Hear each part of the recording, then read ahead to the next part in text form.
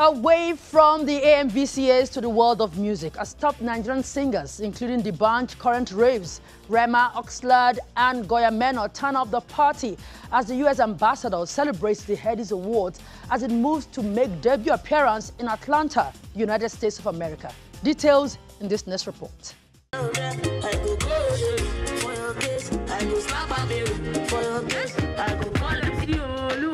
It was an evening of celebration and merriment as the United States ambassador to Nigeria, Mary Beth Leonard, hosted Nigeria's longest-running and most recognized mainstream music award system, the Headies, alongside key industry players as the Headies gets ready for a new chapter.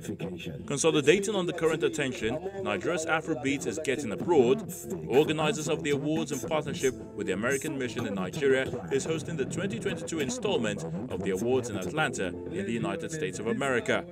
We've been seeing such tremendous growth in cultural ties between the United States and Nigeria. It's truly the time of Nigeria in America. Last year, Nigerian artists Burna Boy and Wizkid each won a Grammy. Techno and Davido anchored the Coming to America 2 soundtrack. A well-known Lagos art gallery, Relay Gallery, opened in Los Angeles. And Nigerian creatives have signed contracts with Amazon Prime and Netflix to produce content for the continent. Taking the Headies to the United States in 2022 is another example of this vibrant connection. Atlanta is an important choice for this event, symbolizing the growing relationship between the U.S. and Nigerian music industries and the growing popularity of Nigerian music in the United States. It became a mini concert with top Nigerian celebrities taking turns to entertain the guests. Baby, calm down.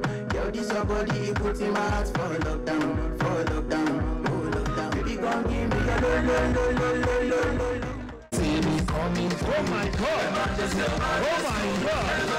Multiple award winner, the band charged the audience, including Ambassador Leonard and veteran cultural fashion enthusiast Nika Davis Okundaye.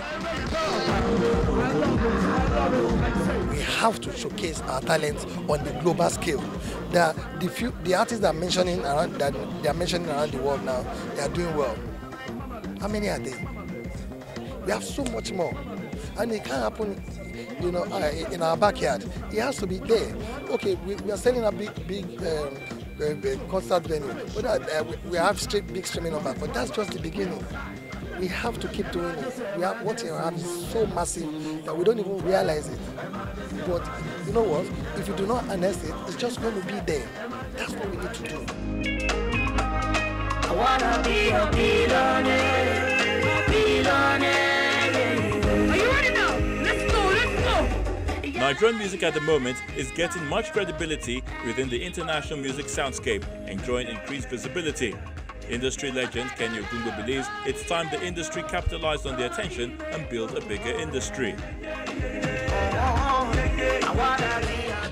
I can tell you, there was a time when reggae music was the second rated music after American music.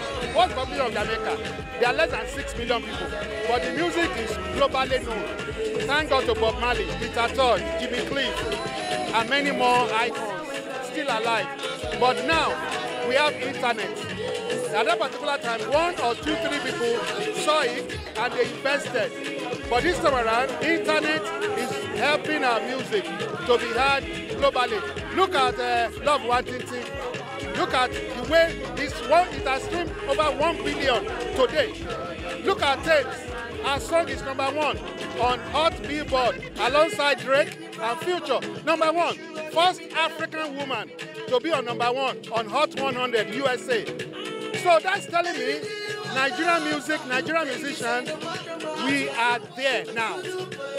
We should not sleep. We should not wait. We should keep on going. Keep on marching. You know Nigerians are aggressive.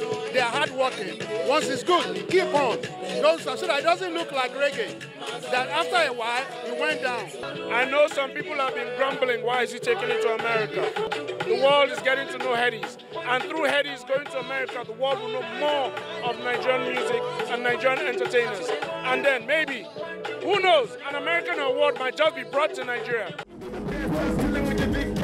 The belief is that the Headies trip to Atlanta becomes more than just a jamboree for Nigerian music, but a metamorphosis into a cultural exchange that can affect both countries positively.